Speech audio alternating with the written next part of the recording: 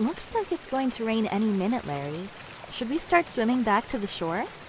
I don't think that the rain will reach us for some time now, Lulu. We should be able to hang out here for a while more. Rain does not bother me at all, but lightning might. Do you know what this reminds me of? I can't get the story of the flood out of my head. Flood? What flood, Fabiola? I think she is referring to the story of Noah and the ark, found in the holy book, Lulu. Hey, who or what is that over there? I can't believe it. It's my old friend Oscar. Oscar Owl. How have you been, old bird? Why didn't you just fly in? I can't. I hurt my wing working on my backhand. I suffer for my tennis. So, what are we talking about, Larry? And who are these lovely ladies?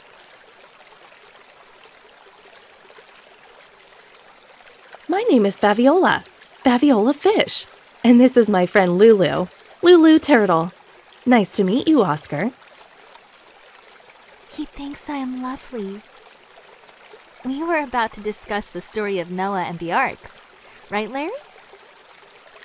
Hey, I remember this story from church. It starts with the Lord looking at the world and realizing just how wicked it was. Yes, in fact, it was so bad that in order to save the earth, he had to destroy it. So God spoke to his friend Noah, the grandson of Methuselah. God then told Noah of his plans to destroy the earth, but he also told him that he had a plan of salvation for anyone that would accept it. Wait a minute, Larry. You said that Lucifer was responsible for all the death, not God, remember? Why is the story changing now? Why would our loving God become the harbinger of death? Hold your horses, pretty turtle. Yes, God allowed the destruction of the earth, but those who were destroyed were given every opportunity to be saved. Just listen, my little green angel. What Oscar is saying, Lulu, is that God had already devised a plan. He told Noah that he was going to destroy the earth with a flood. He also instructed Noah to build a giant ship, an ark, made of gopher wood. This ship was for the salvation of every species and every person who wanted to be saved. It took Moses 120 years to complete the project, and every single day he would preach to the people for them to repent, change their ways, and when the ship was ready, to get on board. That is a long time and a giant opportunity to make the right decision, Lulu.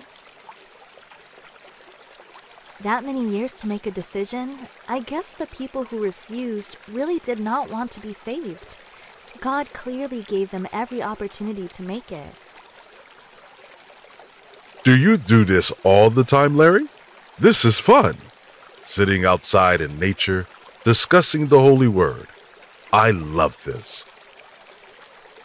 Whenever you do this, give me a hoot. So Noah and his 3 sons, Shem, Japheth, and Ham, worked side by side to finish God's salvation ark.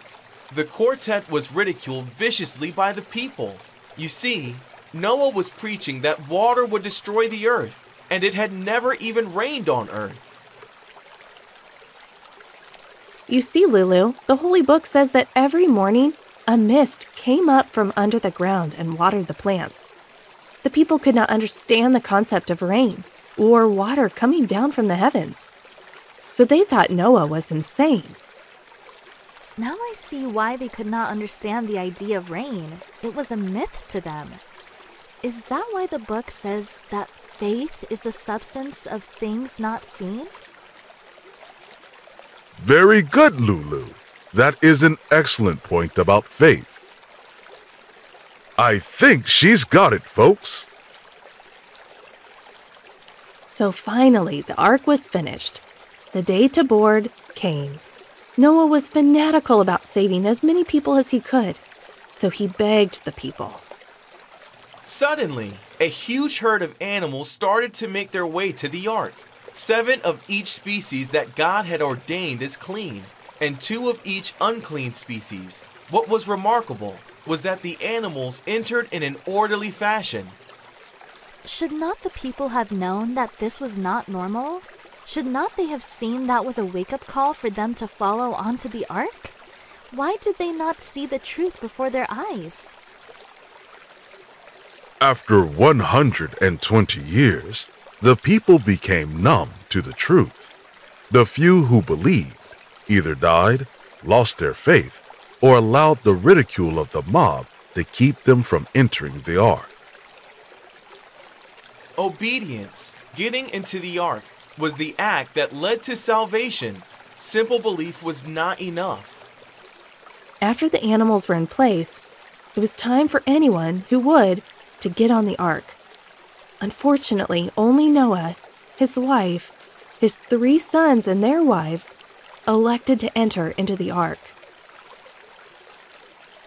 So Jehovah gave everyone an opportunity to be saved? So not only was he merciful, he created the means for them to find salvation. So why could not the people see it? Remember, Lulu, we find the original promise of redemption to a sin-filled world, where God states that he would place division between his children and Satan's people. Genesis 3:15 states that God himself would put enmity or hatred between good and evil. Here, with the flood, he is keeping his promise. Every person was given an opportunity to choose salvation. Almost every person on earth chose against life by refusing to enter the ark. Therefore, they chose death. God was only giving the people what they wanted. So God was justified in destroying the people? He gave the people freedom of choice, and they chose death? Why do so many criticize God for sending the flood, Larry? Lulu, mostly mankind is ignorant to the facts. They never bother to read the holy book, but are still willing to render an opinion. Then they were willing to listen to the opinions of men rather than the word of God. It is no wonder that the devil has been able to distort the truth about the character of God. So, once Noah and his family entered the ark, and everyone else refused to follow, an angel of God closed the door. At this point, grace was suspended and judgment was fulfilled. So we are to go by the word of God over the words of any man, including ministers, priests, or pope, correct? Absolutely, Lulu. God is the beginning and end of truth, and if man's opinions differ, even in the slightest, it is wrong. So, it began to rain, and rain, and rain. It rained for 40 days and 40 nights, the same number of years that the children of Israel wandered the desert, the same number of days that Moses was in the mountain, and the same number of days that Jesus Christ was tempted in the desert. Then there was a great earthquake, and the water that was under the ground was brought up from the depth. Within a short period of time, the water began to raise. Eventually, every living land creature that was not in the ark was dead. How sad that the world had to end. Did it have to end? Did it have to end this way? Weren't there any alternatives to the horror, Larry? Well, Lulu, the good book says that there was violence in the land, and the hearts of men were evil continually. That means that mankind's nature was impossible to change. Evil would have eventually destroyed all of nature. Lulu, there was nothing more that God could do, and remain the loving, fair God that he is. He would have had to change his very nature and take away mankind's free will gift, which he granted his creations. If a corrupt Satan and his followers were removed from heaven, then how could God not remove an absolute corrupt people from his earth? It would not be fair. So God destroyed the earth to preserve it, to renew it, to grant those who requested death that which they asked for, and to remain fair to all the universe. What more could he have done, Larry? It seems that not only was God justified in destroying the earth, but it was also for the best interest of everyone involved. That is unconditional love. Yes, Lulu, you are starting to understand the ways of God, and therefore, his nature. I never thought I was going to understand God. On the surface, he seems so complicated, but once you get to know him, you realize that love describes him. I guess I would say that he is transparent.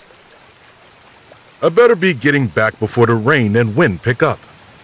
I hope we can do this again soon. Bye, Oscar. It was nice to meet you. See you soon, old buddy. Keep the faith. What a great owl and wise old owl he is, Larry. I guess it is time to leave. What do you think, Larry? Should we say a goodbye prayer, Larry? Sure. May the Lord watch between me and thee while we are absent, one from another. Amen.